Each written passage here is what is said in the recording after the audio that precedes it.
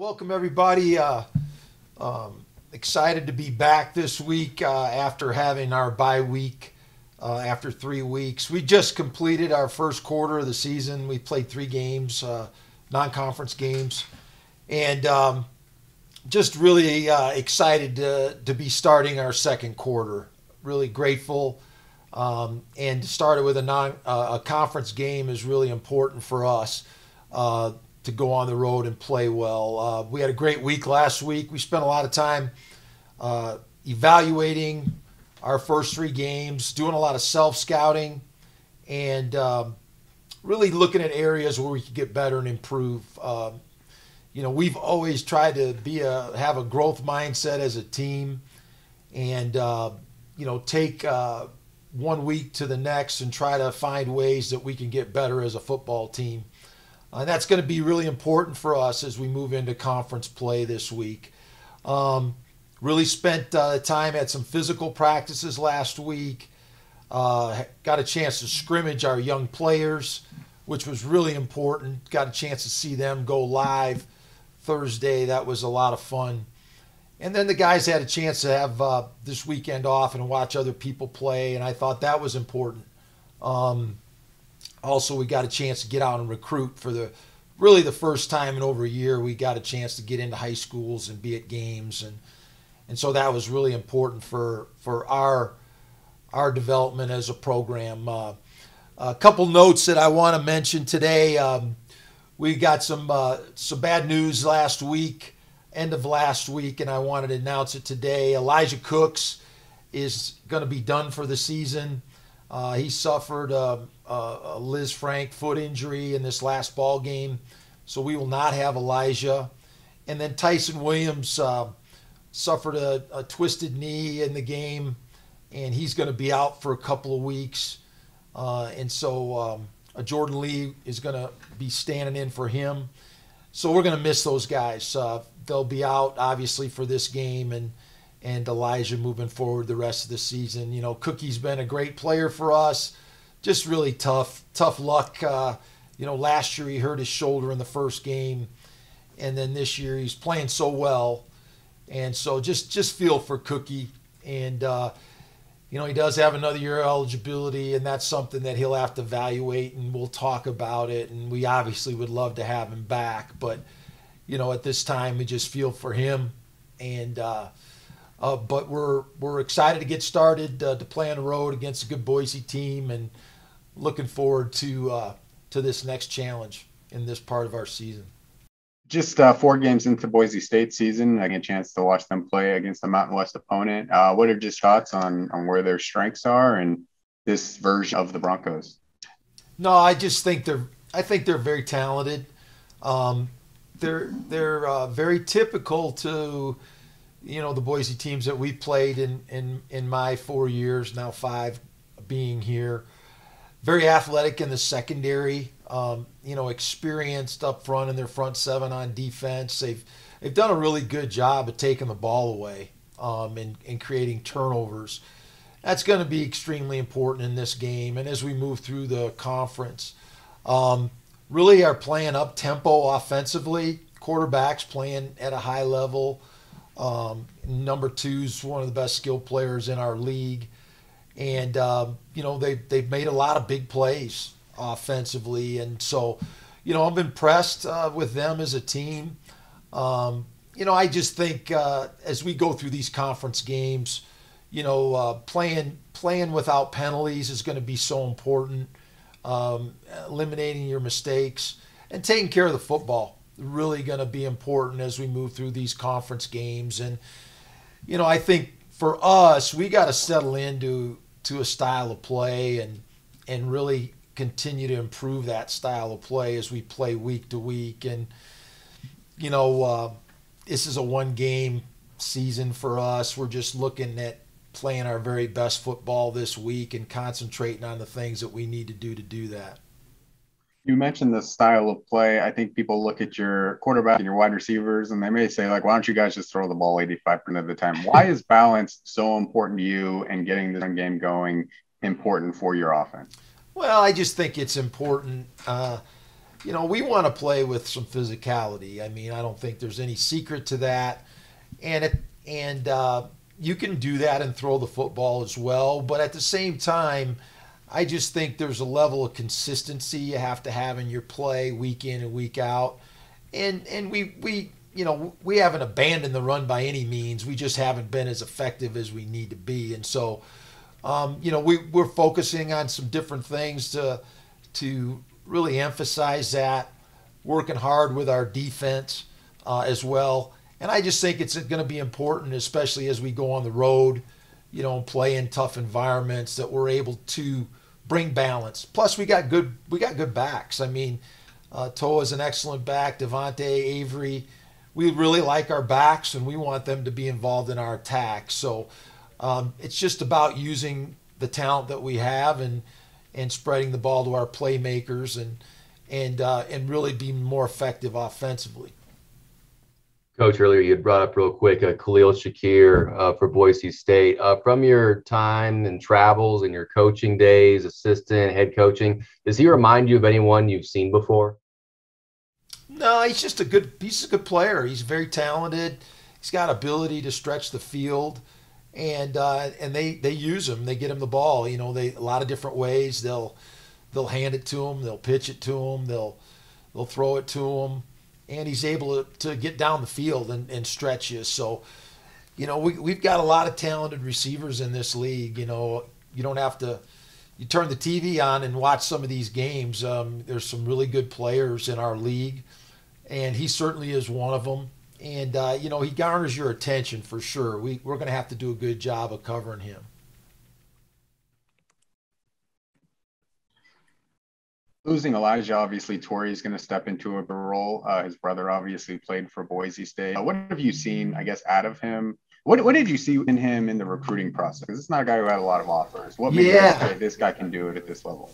Yeah, Torrey is really he's long, first of all. We love long, rangy receivers. And, I've said before, I kind of want our receivers to look like a basketball team, and because – if you have a number of guys like that, it's very difficult for people to win their matchups against you. But first of all, he's long. He's got a real quick step, and he's able to get down the field and stretch the defense. He's been a really important player for us the last year and a half since he's been here. And when Cookie went down last year, he really stepped up and played big for us. He can give you a big play. He's done that already earlier in the year against Cal, a couple big plays. And so just a smart player, really loves to practice, really handles himself maturely. And we saw that of him in high school as well. And, he's out of Fresno. They play really good brand of high school football there. And he comes from a family of players, like you mentioned. And so he's going to have to step up and be an important player for us, and not only him, but Lockhart and Harry Ballard and the rest of our receivers. We have good players there. We have guys that have played, and it's going to have to be a group effort with everybody stepping up in Cookie's absence. Coach, is there any benefit to having played on the blue turf already recently with a good majority of this team and winning out there, or is that just that was last year? We don't look at that. Yeah, no, every experience is important. We've actually played there quite a bit, probably more than normal. In 4 years, we played there 3 times, with the 2 bowl games and then obviously playing Boise. So we're familiar with the atmosphere. We're familiar with the locker room. I'm glad we're playing them early in the season. Should be good weather. We're playing them in daytime, which is also another plus. So we're excited about getting an opportunity to go back up there and play. Should be a great crowd, and it'll be a great challenge. And this is we play a really great schedule this year. I mean, there's challenges week to week, and you got to be ready to step up to those challenges. But we're really excited to see how we can play, and I think that's probably the thing that I'm most excited, with the different things that have happened to us already this fall. If we can kind of heal up, and go play some of our best football now going into the conference against a real good opponent. So those are our challenges, and like I mentioned earlier, the best teams get better week to week and learn from things they need to improve on. And we've got a real mindful, conscientious group of seniors and guys that have played a lot, and they're really anxious to see us play at the level that we could play as a team. So I think that is really what we're most looking forward to. I was wondering, last week you brought up the history of the series and how sometimes that can get a little annoying from your perspective. But I was wondering, your players are like 19 and 20 years old, and Yeah. they don't necessarily care what the result was in 1987 or whatever. Is that, I was going to ask you, just the youth of the players and the short history, is that, is that an advantage? You're really right, and sometimes we have to remind them about the history. And to me, it's what makes college football is the tradition and the history and the former games that you've had. And obviously Nevada and Boise have had some great games, and it's great interest to the fan base, and I think that adds to the game. But sometimes the players haven't experienced that, or we're too young to remember a lot of those games, and so we kind of talk about it. We certainly don't dwell on it, but we talk about how much these games mean to our fans and our fan base and our former players. And so we obviously want to go up there and play well. We want to represent Nevada and the history of Nevada in the right way. And that's playing a certain style of football. That's playing physical and aggressive and as a team. And so it is important. And we've talked about it. We reminded them, it's interesting. Today I showed the kids, I started the meeting off by showing them the field goal that Justin Tuck hit yesterday, the 66-yarder. And I just told them, I said, how do you do something that's never been done before? And you really do it with your commitment to work hard, the commitment to your skill. And when opportunities arise, you get an opportunity to do things that have not been done. And so we talk about that history. It's very important to us to go up there and represent Nevada the right way. And we have been up there and we have played in that environment, recently and had success. So I think that should help us on our way up there. Coach, I want to rewind for a second. Just how beneficial has the extra week of rest and practice been for your team going into a game against Boise State? No, I think it came at a great time, and obviously at the beginning of the season we didn't know that we were going to have 3 weeks of bad air quality and we were going to have to travel as much as we did. But I just think it was a good break for us. We needed it. We've had 3 physical games. And, we were a little beat up and sore. And it just gave us a chance to kind of catch our breath and regroup. And so I'm really glad we had this bye when we had it. I don't like playing 5 games in September. I know people do it. But I just don't like it seems like half your season's over with before the first month. And it just I would prefer to have a break right around now. And now we can kind of regroup, and now we're going to start getting in a groove and playing good football. And so really looking forward to that. I think we utilized the week smart. We worked on things we needed to work on. We also gave our kids a weekend to get fresh, and we had a great practice today. And so, I'm glad it happened when it did. And now that we're going into conference play, we kind of got a course that we're set on and we're ready to get started. You mentioned a little earlier the early kickoff. Do you have a preference for that? And what kind of changes do you guys make when you start the game a little bit earlier in the day? Well, really, we just want to start fast, Chris. We do practice in the morning, and we're kind of used to getting up and getting going. And, when you play at 7:30 at night, you kind of have to pump the brakes a little bit and ease into the day and not get started too quickly. But, we'll get up and we'll have some meetings and have pregame, and we'll go play the game, which is I wish every Saturday was like that, to be honest with you. But I'm really happy. I'm happy that it's an early kickoff and we get to play right after lunch, and we'll get home at a decent time as well, and get to play in the sunshine. I think that's a lot of fun in the fall, especially when you don't get to do it very often. With Tyson being out, what do you lose from him? He's been one of your better defenders over. Yeah, just his experience.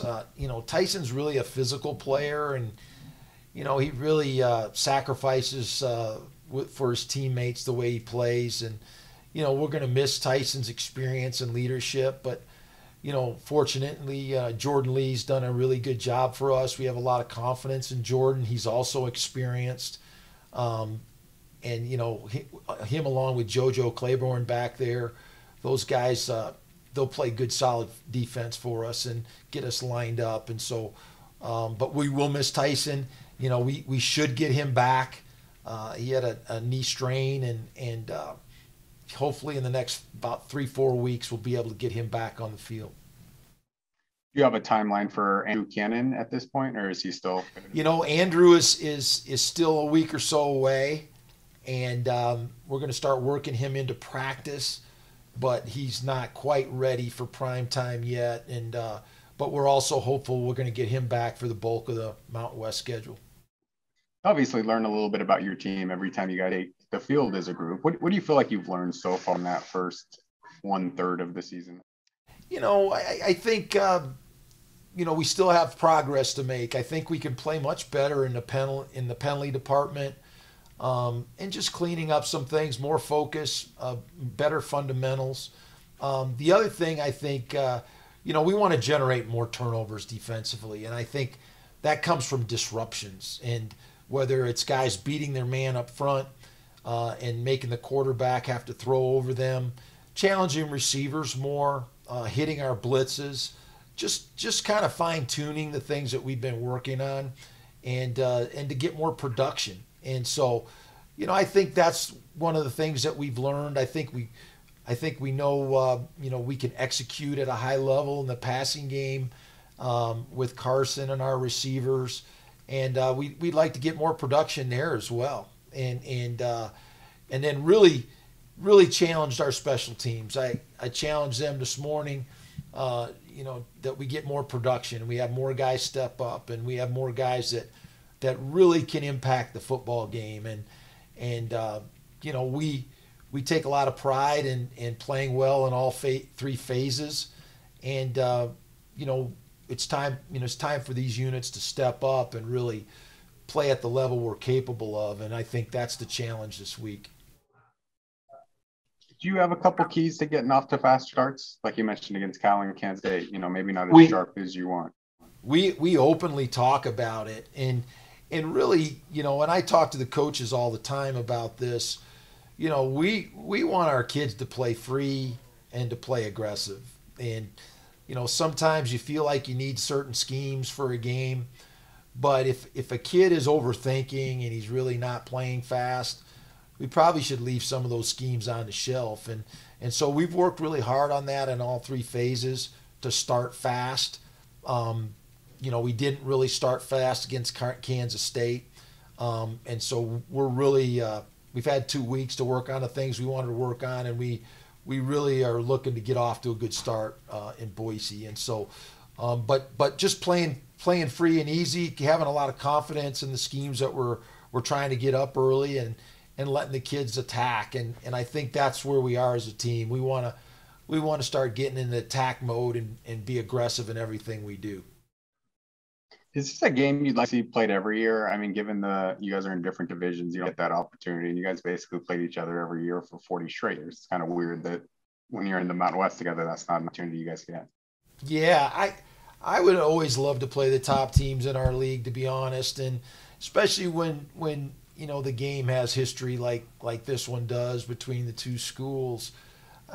I would like to play them every year, and I know that's not really possible with the way the conference is set up, but if you're asking me, I would absolutely like to play them every year. Coach, is it kind of a unique situation because you do have Vital on your coaching staff, and he was part of that 2010 team, just to help your guys understand some of the history, since it does go back so long, and it's been so long really since you guys have got that win against them.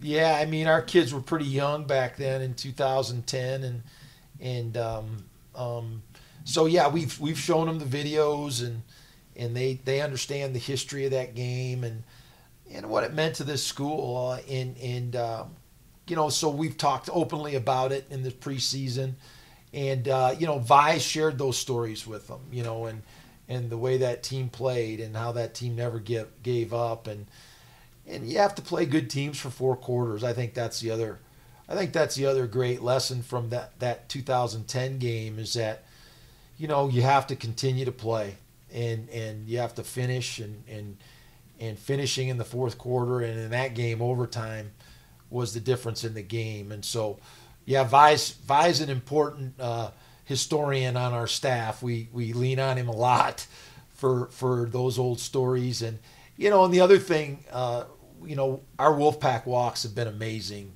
We've had so many former players talk to our team every Friday about the history and different games and playing against these opponents, and so that helps our players be familiar about Nevada football history, and so important, and we want to connect this team with the past, and then we want to represent it in the future as well.